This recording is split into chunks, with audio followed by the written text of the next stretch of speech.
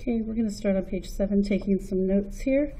We're looking at solving equations using multiplication and division. And remember, we're using inverse operations. So if we see multiplication, we do division. So we're going to start off with the example of 7x equals 56. We're seeing multiplication. So we're going to divide by 7 to isolate that x. X is then equal to 8.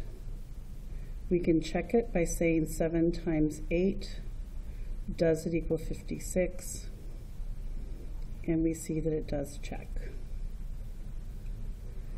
These can become a little bit more complex if we're dealing with negatives and things that might end up in a decimal. If 13 is equal to negative 2x, I'm going to now have to divide by this negative 2.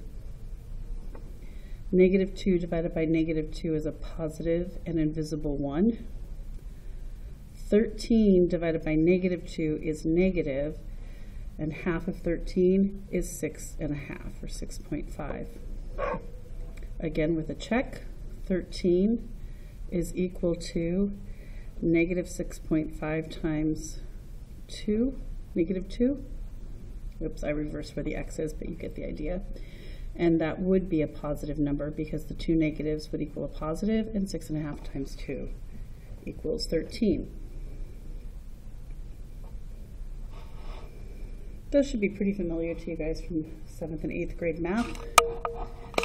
What we're looking at now is the one that I find tends to confuse people more. When I have something that has a variable over a number. Negative 4 is equal to k divided by negative 5. Well, what I have here, this is a division problem. And the inverse of division is multiplication. So I'm going to multiply something by this to get that k by itself. I want to turn that negative 5 as a denominator into a positive invisible 1. So I'm going to multiply by negative 5 over 1. That's the reciprocal. And then I'm going to multiply over here by the same thing. Negative 5 times negative 4 would be 20 divided by 1. So I get 20 equals k. What happened over here? Negative 5 over negative 5 would be a positive 1, and then we're just left with that 1 over 1. So we can test it by checking and going negative 4. Does it equal 20 divided by negative 5? 20 divided by negative 5 would be negative 4. So it checks.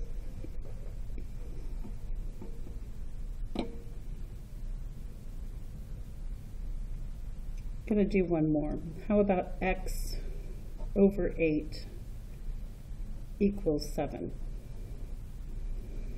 This is actually the opposite of this problem we did over here.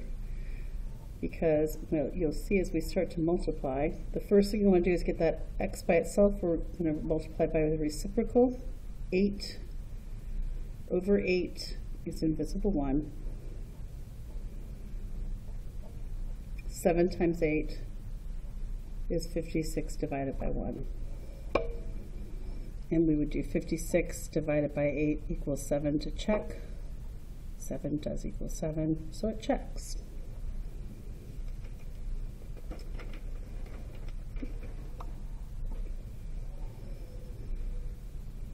So for a little bit trickier work, let's work on a couple problems that have a fraction or two in the problem itself.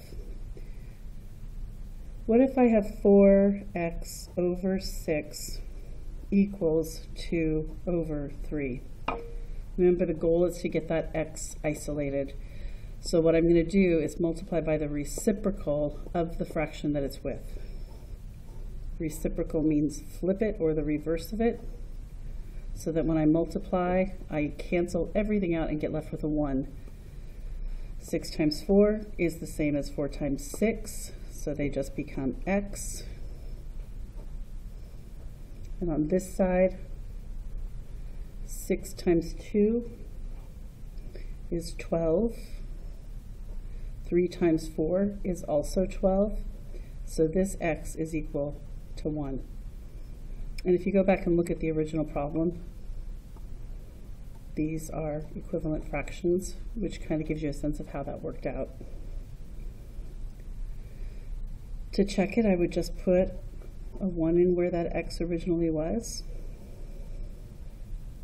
And since 4 times 1 is 4, and 4 and 6 can be reduced to 2 over 3, this checks. What if I have a problem like, I'm going to give myself a little bit more room and go down here. What if I have 5 over 9 x equals 35? Again, I'm going to multiply by the reciprocal. 9 times 5 is the same as 5 times 9, so those cancel out and become invisible x. And then I'm going to do the same thing over here and multiply by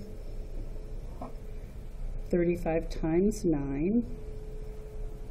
Well, to be honest, I can't do that in my head, but I can start doing a little counseling here. I'll explain more about this on another day when I'm actually here, but let's do 7 times 5 is the same as 35. That means these two 5s are going to cancel each other out. What is 7 times 9? Exactly, it's 63. So our x is equal to 63. You can go back and plug that in and check, and I'll leave this for you to do with a calculator on your own.